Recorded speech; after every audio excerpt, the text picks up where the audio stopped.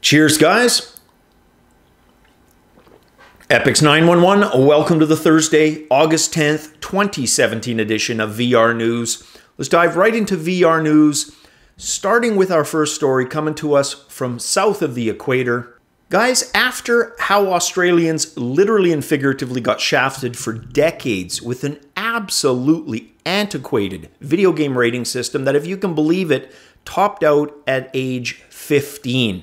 Well, after all of that, I do not begrudge them. This very limited Vive Bundle, it's centered around the game Front Defense. It's going to be released, like I said, only in Australia, August 24th, via the Australian Vive website. Now, you can purchase skins for your HTC Vive, I believe for the Rift as well.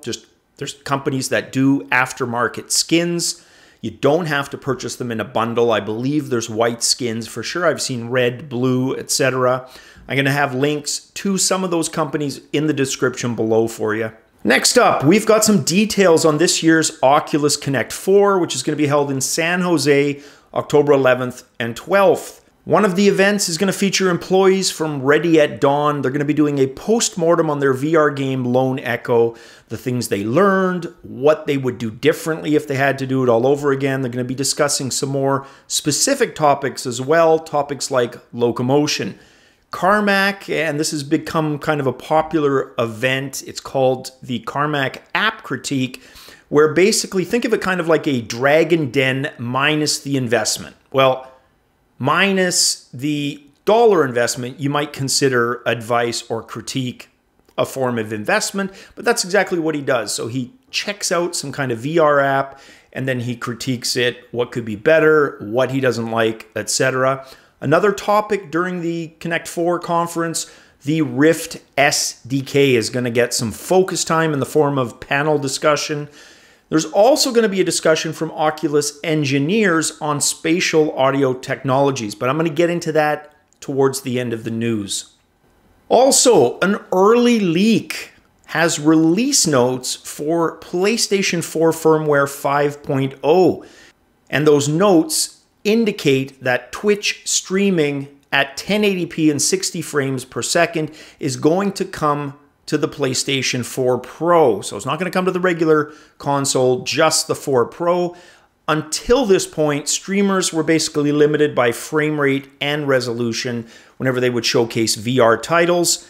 The guesstimate, and this is from Upload VR, and again, this is pretty much speculation. I haven't personally seen any of the leaked documents. Well, Upload VR's guesstimate for a launch based on the historical kind of releases of them, about 6 weeks. So basically late September at the earliest. This was an interesting one.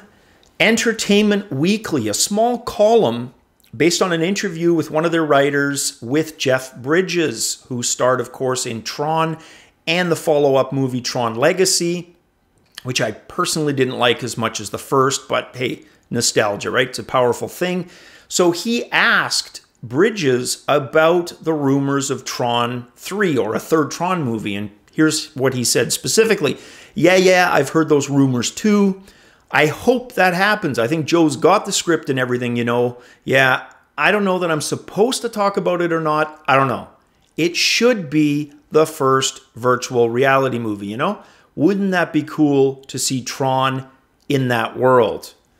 Just speaking from my part, absolutely. If you could pick one movie where, you know, you would make that the first full feature-length film to be viewable in VR, I'd probably go with Tron 2 for obvious reasons. It's all about computer-generated characters in a computer-generated world. So very cool. One of the weakest areas for me in virtual reality is audio. You're in this virtual environment, but nothing really sounds like it's coming from where you see the action happening. It is something that engineers at companies are working on, including those at Oculus. And this is going to be another one of those panels. It's going to take place at Connect 4. Just wanted to go into it in a bit more detail. So the panel discussion is going to feature Oculus Audio Design Manager Tom Smerdon, as well as Oculus's software engineering manager, Pete Sterling. So they're going to take to the stage. And I love this picture. NVIDIA doing a great job of showing how physically based audio can enhance VR immersion. Basically encapsulates exactly what I was just saying about how sound works in VR. Spatial audio, hugely important for exactly that, creating convincing VR worlds. In VR currently, sounds don't have distinct sources as if they're coming from that area in the world. It's a lot more artificial. And if you pay attention to that, you don't have to be an audiophile, it's pretty damn noticeable. But simulating realistic sounds in complex 3D environments, well, it's not easy for starters.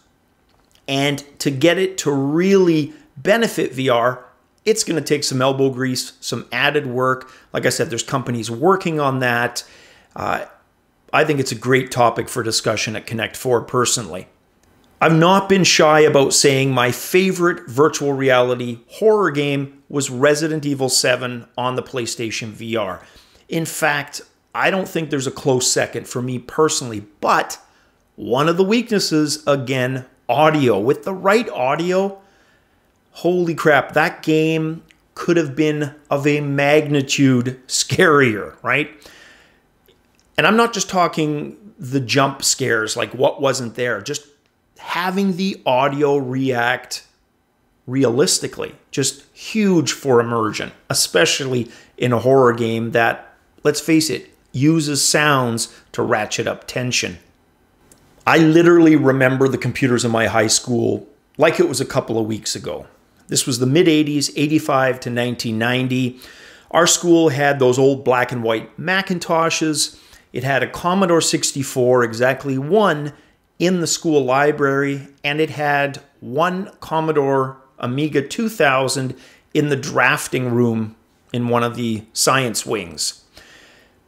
For me, being a poor kid, it would take me 2 years of paper route money to save up for my own computer. So for me and others like me, the school was our only avenue to be able to interact with computers, and definitely set me on the course for computers being a big part of my life.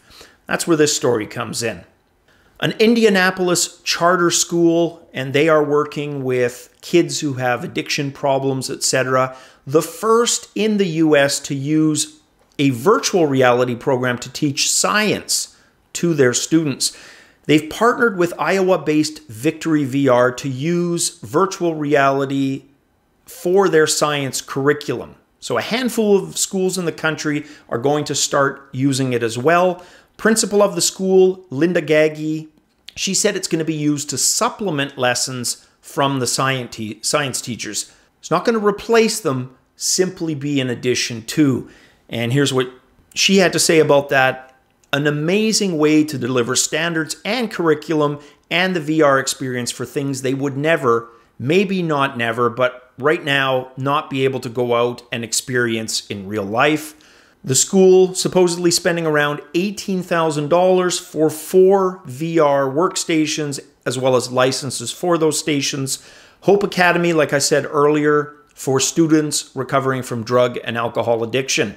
So I definitely admire schools and organizations that can do stuff like that story I talked about the other day.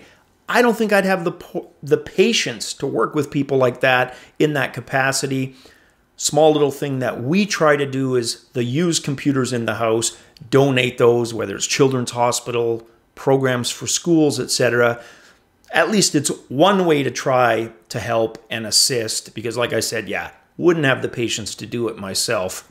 All right, guys, that is it for the VR news on this Thursday. Tomorrow, finally, Gaming Friday. Can't wait, plus the weekend. All right, guys, that's it for the news. As always, cheers.